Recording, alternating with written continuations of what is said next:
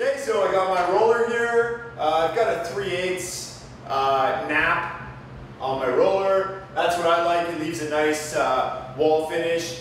At the hardware store, there's many to choose from. If you're having problems figuring out which one to use, they generally say right on them what they're good for and what type of surface they're going to leave. This was for a fine surface and good coverage. So pick your roller accordingly to what you're doing. And it is hard sometimes because some paints act different than other paints, so it's a little bit of trial and error. If it seems like it's not working that well for you with the type of roller you got or the type of brush that you got, then go get a different one, because sometimes that makes the difference on how well the paint applies. When I'm working with a new roller, I like to really fully saturate it before I get going. So that looks pretty good. I'll spin it to get all the paint clung on it.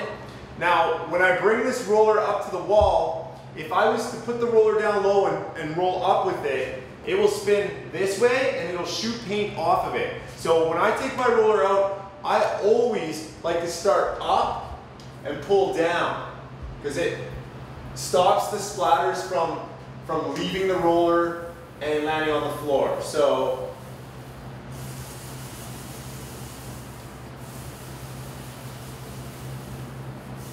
now my objective when I'm painting is to get as much paint on the wall. So from here to here, I'll try to get as much coverage on the wall with the paint, and then I'll back roll and go over the whole thing to smooth it all out. And then I'll take about another 4-foot section, get it all coated up, and then work it back and back roll it. So it's just a more effective way than working on one little area, getting it to where you want. It's faster to get as much paint on the wall as you can, and then back roll.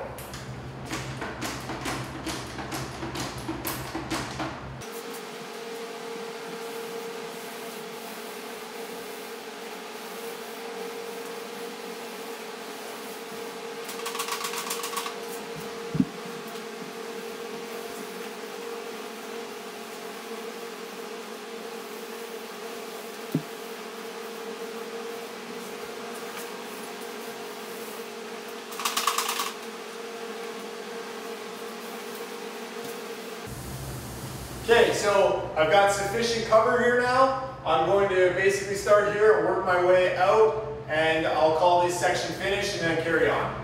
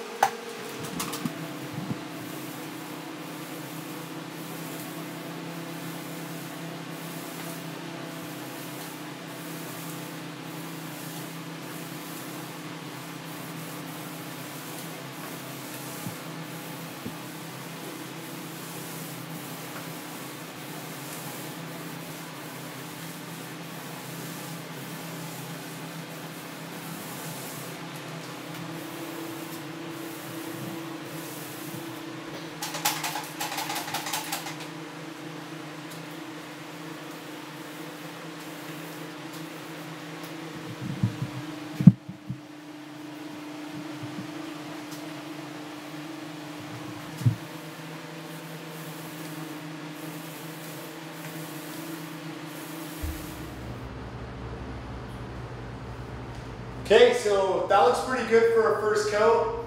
You can see it along the bottom here that it's definitely drying different where my overspray was. So just as I suspected, going to need a second coat, maybe even a third. Some of the primary colors are a little harder to paint.